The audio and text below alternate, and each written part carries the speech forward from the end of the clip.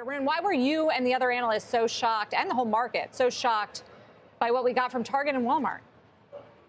Yeah, I mean, I think we were all caught a bit off guard by Target's really rapid and sudden shift in their outlook. You know, it was just about 2 months ago when they had their investor day. It was on March 1st, and everything was relatively okay then. And fast forward 2 months later, and now we're talking about these big inventory write-downs, discretionary spending weakness, higher supply chain costs on top of last year's higher supply chain costs. So, you know, it goes to show how fast things have quickly turned in the market over the past 2 months or so, and that's causing a lot of uncertainty right now.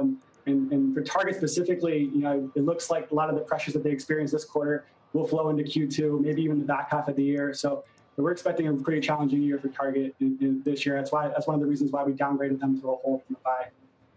What's your target? The stock is at 157. It's giving back almost 30%. Is there an opportunity there? Is that overkill or no? You're not touching it.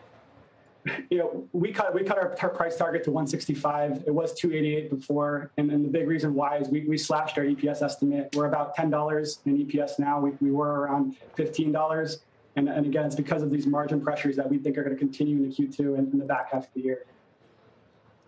So, Paul, some of the issues that Arun just laid out there, they apply to Target, they apply to a lot of other retailers, which is why you're seeing double-digit declines in that group today, and apply to all sorts of other companies, which is, I guess, why you're seeing the market impact. Extrapolate what this means for overall investors.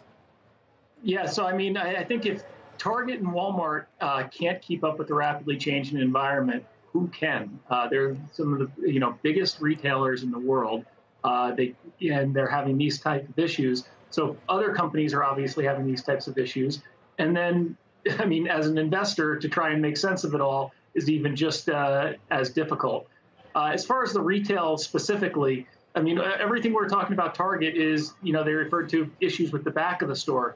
But at the front of the store, i.e. customers, the outlook doesn't necessarily look good. And the time for retail stocks when they do best is when the consumer looks horrible, but things can get better.